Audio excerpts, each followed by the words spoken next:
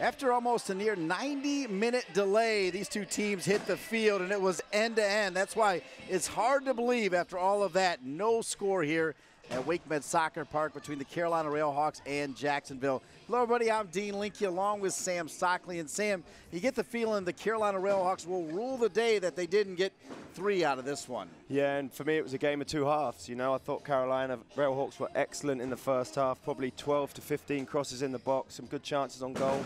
In the second half, it wasn't that they were bad. I just felt that they ran out of steam a little bit, and that's probably due to the cup game on Wednesday in extra time.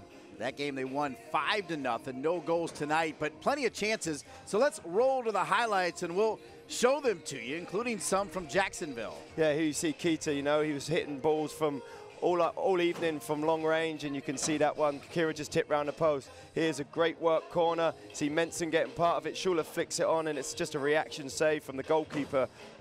Once again, another corner coming in. You can see bodies everywhere, and it just drops to Drew Becky, who just tries to fire it into the back of the net.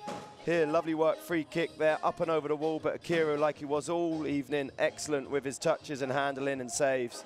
Here, just reactions again. This Barrow, brilliant. Look at his footwork here. He was excellent for Armada all night. Yeah, it was hard to believe, though, at halftime that it was no score, because even Deleuze almost put one in. Yeah, you can see there, he just steadied himself here and just hits that ball, and it's hardly moving. It's just dipping at the last minute. You can see it's just an excellent game for Deleuze. He just couldn't find the back of the net.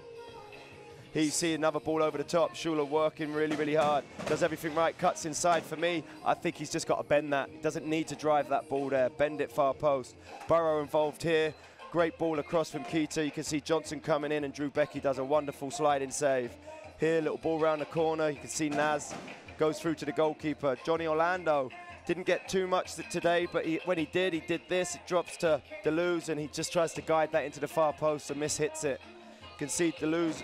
Here you go, sorry, beg your pardon, Hassan here, he's working his socks off. Look at his work right here, little toes. At this point, everyone's just trying to get the goal. Drops to Deleuze again, and it's just falling back as he tries to guide that into the far post.